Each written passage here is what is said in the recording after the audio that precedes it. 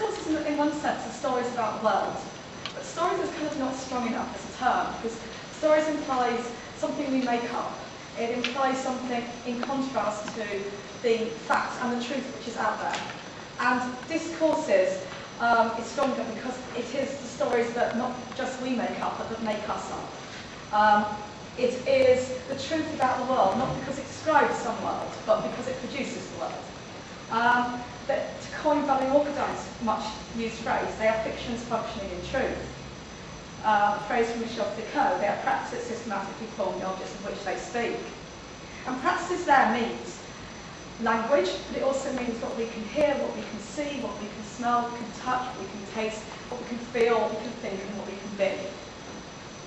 One of the most interesting examples from the work of Foucault is when he says that homosexuals did not exist before that term existed, and the kind of constellation of meanings, a constellation of discourses which give that term meaning. So he's saying that you can look at men who had sex with men in ancient Greece and say they're homosexual, but there's a kind of denial in there of the different discourse that circulated around that act in those days, the different possibilities for identification around that. So coming from homosexuality to maths again, I've got a bit of data from some work that I did in sixth form college, and this is just a sign that was sitting on the notice board in the foyer between the classrooms. So it's where students would wait before they went into class. They had ample opportunity to read it. So it says, maths is hard. Independent research shows that mathematics is the most challenging subject at A-level. Nationally, last year's AS results in maths were far worse than any other subject. If you don't really enjoy maths, if you're not genuinely good at it, don't do it. 2 years of struggling and constantly being stuck is not an experience we wish on anyone. Success at A-level mathematics usually depends on positive attitudes. Do you enjoy solving problems? Do you like maths? Persistence. Do you give up easily and ask for help? Or do you prefer to get the answer for yourself? Independence. Do you need spoon-feeding every step of the way? Can you learn it by yourself? Now, I'm not going to try and do a discourse analysis on the whole thing. I'm just going to pick the first line, headline, maths is hard. What makes it possible to say that? And when I was thinking about this on Saturday, I was thinking there are two streams that my brain went down there. One is, well, it relies on this idea that there are hard and easy subjects, clearly. There's an implied opposite to the hard subjects. The idea of subject relies on this discourse that you can separate knowledge into subjects, and that these are relatively stable. It doesn't actually matter that much that the maths we do today doesn't have Euclidean geometry that my mum learnt, and it has a load of problems in statistics that she didn't learn. Maths is still there and it's still hard, so it kind of puts a boundary around that. And then you've got these boundary subjects that can be arranged in a hierarchy, from the hard to the easy, presumably. And this links to all sorts of ideas about value. But what is the hardest? What is the best? What's the purest? What's the most rational? Which then have implications for those people who do those subjects. And there's all sorts of constellations of discourse circulating around each of those terms: rational, pure, best, hard. So thinking about discourses of hardness, well, there's slippages in there into discourses around masculinity and sexuality.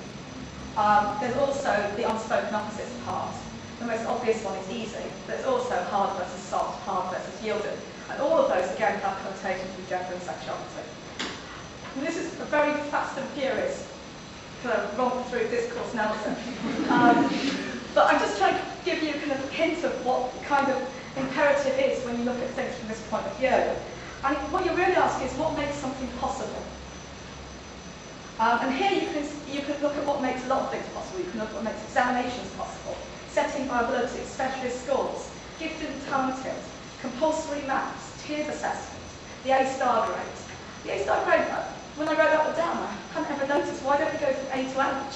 What work does that star do?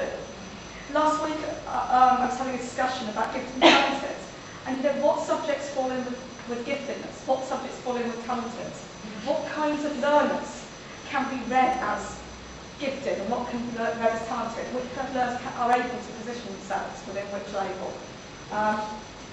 So then you would go on in this context, I think, if you're doing discourse perspective, to ask about how do discourses of maths play with these relations? And then taking it on to identity, What positions are possible for learners and teachers to take up within these discourses? Fellow organised trading cards. There's a game you can play with these trading cards, like Top Trumps. Argue about whose strength is greatest, fellow organised or Anthony Giddens.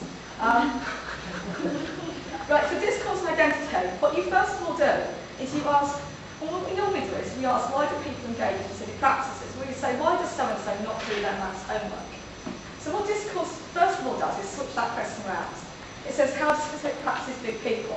So what are the practices around school maths and around assessment in schools that construct and create this person as someone who does not do that homework? And then what you do is you keep both questions going on in caps. It's the kind of structure agency thing that Dylan was talking about. And I think the thing which for me discourse does, I suppose, better than socioculture, which is perhaps why I'm there here rather than there, is the power thing and the way it understands the relationship between structure and agency through a notion of power. It's a notion of power which is very fluid. Michel Foucault writes, power is not something that is acquired, seized or shared, something one holds on to or allows to slip away. Power is exercised from innumerable points and interplay of non-egalitarian mobile relations. Power is in the relationships that exist in workplaces, families and schools, and major dominations of hegemonic effects that are sustained by all those confrontations. So he's not saying that certain groups don't have power over other groups, but he's saying that what we have to do to understand those, so look at those micro-interactions, look at the way that power flows through the different constellations of discourses, so that power and knowledge aren't interchangeable, but wherever there is power, there is knowledge, wherever there is knowledge, there is power. And for the analyst, what we have to do is to look at those relationships and to dissect them, to understand them. And Valery Walker writes in response to this idea of power, I've always found this idea of Foucault very important, because it presupposes not an ideology voiced upon, separate from subjects, but practice of discipline and regulation, which are at the same time practices for the formation of subjects. So what's being said there is that power is in the person. It's a very hard thing to describe, but what it means is that the very way that we become intelligible as human beings, the very moment that we enter into being, we become part of discourse. We have no choice but to be part of discourse, and that moves all the time. We're constantly moving in and out of discourses. So discourses are amazingly productive. They are the ways that we be at all. But they're also constraining, because as soon as you take up a position in discourse, you have, it limits your possibilities for what you can be and what you can think. And this is the double-edgedness of power, and this is a quote from Michel Foucault, which I never get bored of, which is, if power were never anything but repressive, if it never did anything but to say no, do you really think one would be brought to obey it? What makes power hold good, what makes it accepted, is simply the fact it doesn't only moans and force that says no, but traverses and produces things. It induces pleasure, forms knowledge, produces discourse. It needs to be considered as a productive network which runs through the whole social body, much more as a negative incidence whose function is repression. And this is where desire kicks in, which I think we're going to hear a lot about desire and Laura and Yvette's presentation. I'm just going to read this bit of data, which is some observation notes from the same sixth form college when I was doing observations that the sign came from. And just, while I'm reading it, I just want you to think about it from the point of view of discourse. So thinking about what discourse can play, how are people being positioned in different places, and where's the power flows. Yes, it's referred to his teacher as naturally able, and is clearly marked out as different. He is sometimes given different work to do, and on one occasion is asked to teach the class his method for tackling quadratic inequalities. At first he tries to explain his solution verbally, but this proves difficult, so he suggests, shall I write it? Mrs. Sawyer, the class teacher, responds, please do. When Yessa writes up his solution, there are many looks from students that combine amusement and bemusement. Imran declares, that is so complicated, I've never seen that in my life. Next to him, AJ has his hand up. It's like a really hand up like that thing. While Saeed says to his teacher, he's clever, isn't he? Then adding, he should do further maths. She agrees with him, he should, but he's busy doing other things. Saeed asks her, why don't you encourage him to do further maths?